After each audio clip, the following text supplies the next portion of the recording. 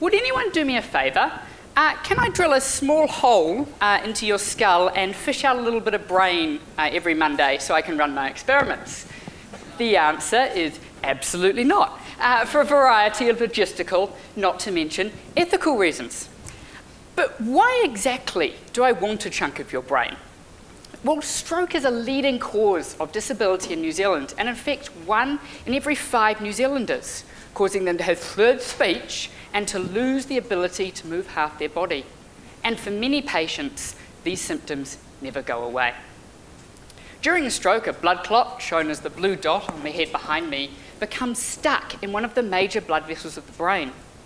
This causes the endothelial cells that form a protective layer around the blood vessel to start to leak, which allows hazardous compounds to move from the blood into the sensitive brain tissue beneath, where they damage the neurons that allow us to think, feel, and move.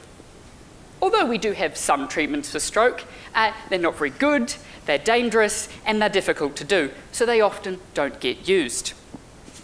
In my research, I want to improve this by studying the endothelial cells that line the blood vessels, and since no one's kind enough to share, I have to grow my own.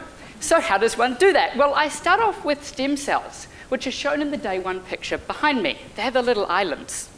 And the first thing I do is I take out 2 of the components of the food I give them every day. And by day 5, they cover the entire image. However, these cells are still not forming the close, intimate associations that allow the endothelial cells to protect the brain.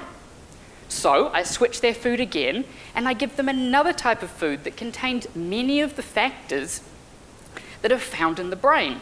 And by day 9, they form a beautiful, flat endothelial layer that looks exactly like that layer protecting your brain. Now, although I can tell you that, you don't believe me, so I grow them on a special electrode that allows me to measure electrically how much leakage is through that barrier.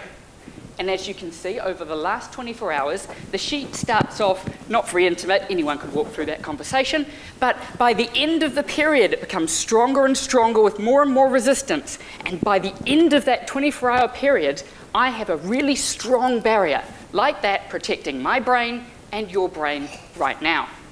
Now that I have these in the dish where I can keep an eye on them, I'm going to subject them to the conditions that happen during stroke and watch that barrier go away.